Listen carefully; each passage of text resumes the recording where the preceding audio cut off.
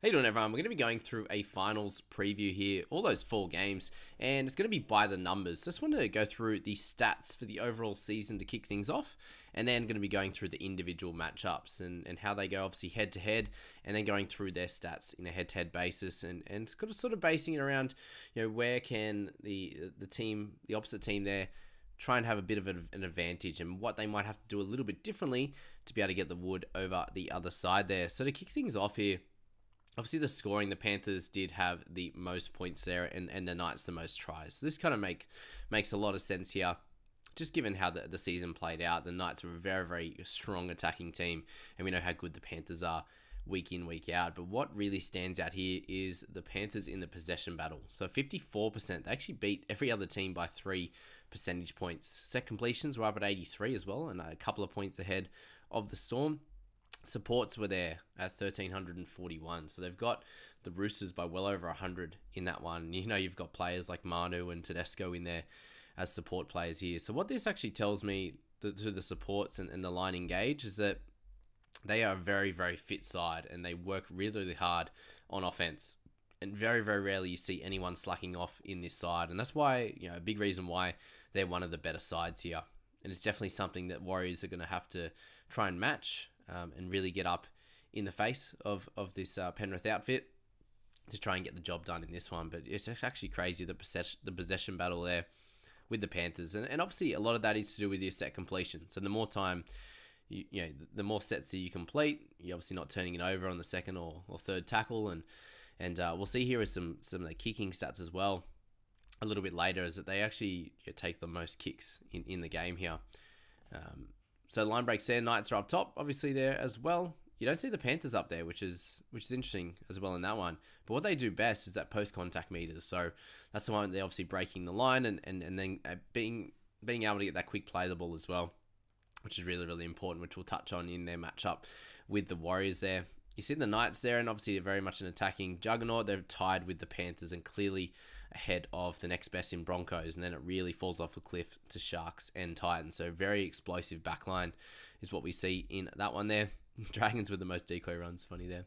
But yeah, the running. So Panthers, most run meters, most runs, kick return meters, by far and away the best there as well. So yeah, Warriors trying to get a little bit of a strategy in how they can reduce this, I think is going to be pretty important as well. Dummy half runs, Cowboys with Reece Robson. He does seem to get plenty of run meters there. On the passing side of things, this sort of doesn't help us too much. The all receipts, though, is obviously how many times players are touching the ball. So 11,391. Again, plenty of ball movement, plenty of time in possession helps them in that one. Defensively, Roosters made the most tackles, and it wasn't even close in this one. Showed that they were pretty average for the most of the year. Plenty of errors in their games there. Missed tackles, none of the top teams are in that. So that shows something very damning in that one for sure. Intercepts, the Storm had the most. That was fun. Kicking. So total kicks there was the Panthers at 546, and they didn't kick for the most meters there. Cowboys ended up doing that. So a lot of their kicking, because they're making 70 meters, a lot of their kicks are within the half of the opposition side. So a lot of kicks to try and get a forced dropout is kind of their biggest one there, or little bombs around the line there. Conversions. Congrats to Jared Croker on that one. 88% for the year. Wow. Incredible. Short dropouts. The Storm had the most at 28. So you'll see that increase, I'd imagine, next year. That'll get into the 30s very, very quickly.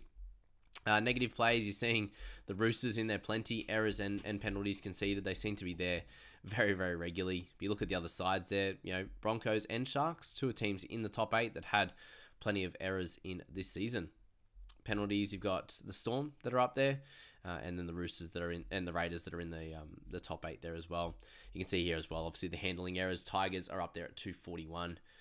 Broncos still very high, as we said, with the error count, and that's something I definitely think they need to look at heading into this first matchup. And we'll start with them, the Broncos, up against the Storm there. So if you're looking at their head-to-head, the last couple, the Storm have won the last 2, the 2 times they played this year. And their head-to-head battle is 40-13 to the Storm. So this provides, plenty of fireworks in this one. I think it's going to be a really, really close matchup. And you're looking, obviously, this year as the Broncos winning more for the season and probably being, in much better form. Then the Storm, they are playing at home, so these are a few things that go their way. But obviously the Storm having the wood over Broncos a little bit is very, very helpful for them. And you're looking here at completion rates that are very, very similar. So if they can perform the same in that way, I think the game's going to be won in a different way. Tackle efficiency, very much the same as well. Looking at average play the ball here, 3.55 and 3.59. Just keep an eye on that when we look at the other teams there, and are very, very similar to that. So we know that that's obviously a very, very important stat. If you can get the ball away quickly and spread it to the wings for these teams out to the edges of two really strong teams with really strong outside backs and great playmakers, and this is where a lot of that game's going to be won here. You obviously look through the middle as well, and how much Nelson is going to be of importance in this one when you're looking at coming up against Payne-Haas and Carrigan. Guys like Palacia and Flegler have been really, really good for the Broncos as well. So, can Storm hold it together through the middle and not give up too many post-contact meters? So the guys like Walshy, aren't able to do their thing and get the ball out to Katoni and Cobbo and Farnworth there on the outsides. That's all. The winning percentage at this venue is actually crazy. How much the Storm love Suncorp in that one. So yeah, there are a lot of the key stats that you want to be looking at in this matchup. I do think that the Broncos will just get away with this one. Just the form across the entire year. Sorry. The consistency that the Broncos have shown throughout the entirety of the season, I think, is going to pay dividends here in this matchup.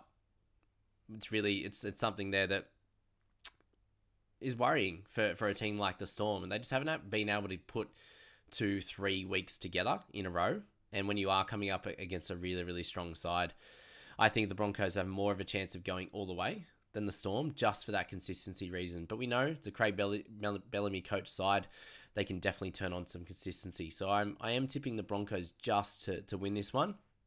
They'll have their opportunities. They have a couple of strike weapons. It's just going to be, how do they defend Cam Munster? Can they keep him out of it? Hughes coming back from injury. Is he going to be the same player that he was in the last month? Or is he going to have a few issues himself? So I'm going to tip that this game will end up at 22-18. Let me know what you guys will think. I think the Broncos will just get up in this one, but I would not be surprised if there was an upset.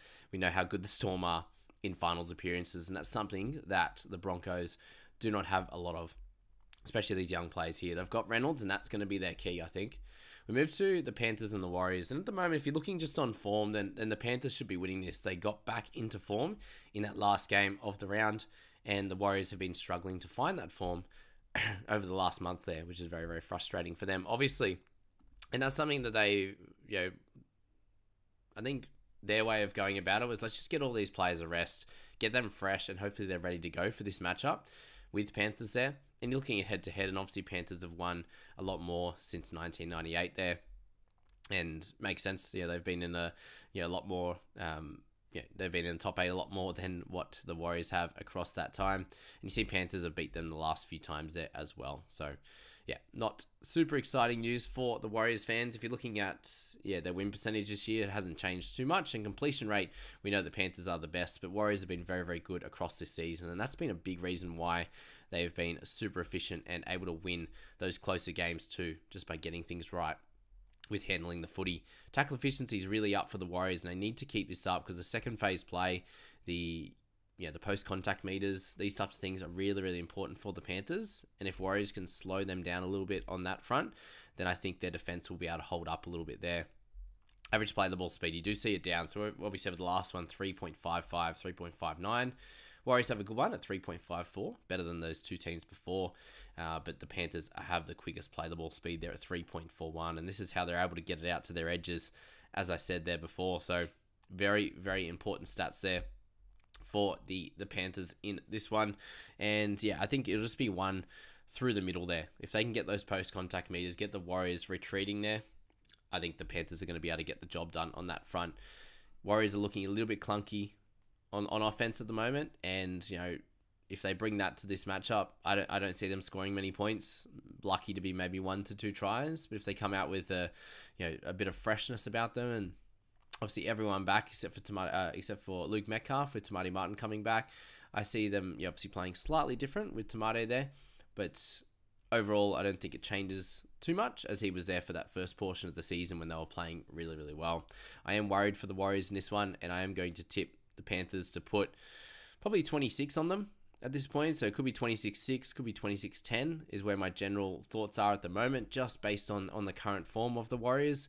I do hope that they come out and play a lot better, and this game is closer, because if they were playing like they were about sort of 6 to 8 weeks ago, then I really think that they can put up a good fight and it can be a really close game. But Panthers at home are a very, very different beast. So that's my thoughts on that game at the moment. I hope that it's not a blowout.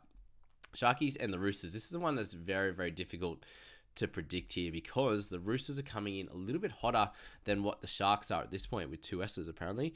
$1.94 to $1.90 there. Roosters, strangely enough, getting favoritism away from home. So what you do look at here is obviously a lot more players in that Roosters team have finals experience. And that's going to be the big thing that they've got under their belt coming into this game, and that they're showing a little bit of form with some wins on the board. Sharkies displayed back-to-back losses in last year's finals, which is something they are going to want to avenge. And I don't think they're playing anywhere near as well this year, right now, as they were at this time last year. And that's something to note as well. So I do see it as a very, very even contest. Can the Sharks, fan base at home get them across the line here? Let's have a look at the stats. So 27-17, the Roosters over the Sharkies there as well, is something to note. And the Sharkies getting up in their April matchup, Roosters getting up in that May matchup there. So the 2 recent ones, not too much to go off on that. Both have a very poor winning percentage for the season, with the Sharkies having the better offense there. So that's something to note.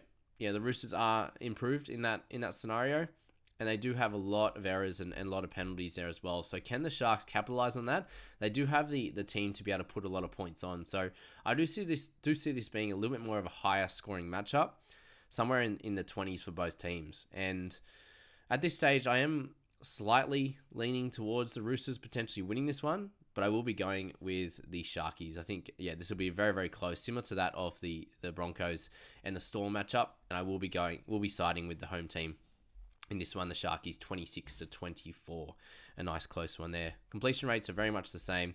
Tackle efficiency the same as well, basically, and along with the average play the ball speed. So it's really going to come down to, can Sammy Walker come in and dominate straight away after his long absence? He came in and played a couple of good games to finish, but this is a tougher opponent here in the Sharkies. Can he come out and display that along with their strike weapons in Manu and obviously Tedesco as well? Missing Hargraves is going to be really, really tough for them. Can Nico Hines stand up? He had a bit of a tough trot of things in the Origin period, obviously. This is his time to shine, and I think that he's been able to put in the work to be able to sneak them over the line here. Not sure how far both of these teams are going to go, but it's going to be a very, very close matchup in this one. Sharkies just over the Roosters, and I do think that this final one here, Knights and the Raiders, is going to be a bit of a whitewash here.